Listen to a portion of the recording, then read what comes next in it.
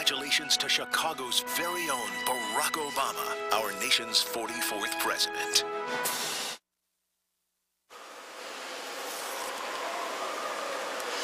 And hello again, everybody. Mark Sapelsa back at the nation's capital as we get ready for the inauguration parade. I've got a shot from atop the Tribune building here, looking down from F Street, 3 blocks over to Pennsylvania Avenue. The crowds are terrific. They've got to be, 3, 4, 5, 6 deep, and that's probably good on a very, very chilly day here in D.C.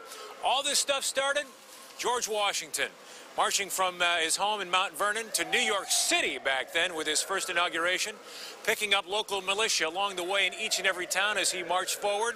Hence, we've got the inauguration parade. Picking up in this parade will be a couple of locals who are very fun to watch, and our Marcella Raymond caught up with the Lawn Rangers. Pushing your mower, you're pushing your mower. Ready? The Lawn Rangers started 28 years ago in tiny Arcola, Illinois, but now they've hit the big time, a spot in the inaugural parade. Hey! Hey! We're the comic relief. We like to think of ourselves as the president's court jesters. Okay. Good. They claim the new president loves them. It's a mutual feeling. We push lawnmowers, and he could have just come up and grabbed a lawnmower, but Barack, he grabbed the toilet plunger, which is emblematic of the leadership role of the Lawn Rangers, and that's when we knew he had leadership potential. That's right. He's the man. Obama marched with the Lawn Rangers in Chicago's St. Patrick's Day Parade in 2003. They think being with them propelled him into higher office. One more time. One more time. Their moves are legendary. I'm a little skeptical until Bruce Radcliffe shows me some of his fancy footwork, minus the mower, which is still making its way here.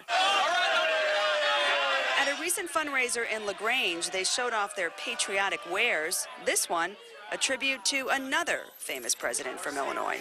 Just for Barack Obama, I have specially designed mine to look like a Lincoln penny, but instead of Lincoln, it's Barack Obama on it. Had a professional artist do it with a Sharpie. They're a bunch of goofballs, 2 generations of them, who've been lucky enough to turn a hobby into, well, a national treasure. Come to the Arcola. Now they're hoping to parlay this appearance into a beer endorsement. Ready? Brooms up!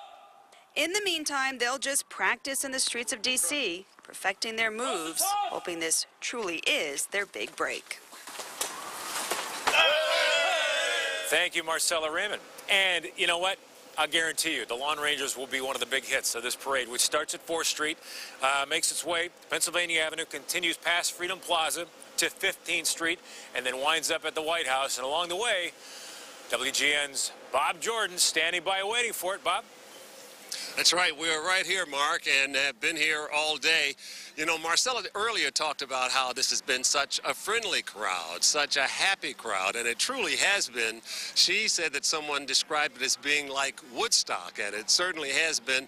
I had a guy walk up to me not too long ago and say, "Have you eaten?" I said, "No." He said, "Here, have a granola bar."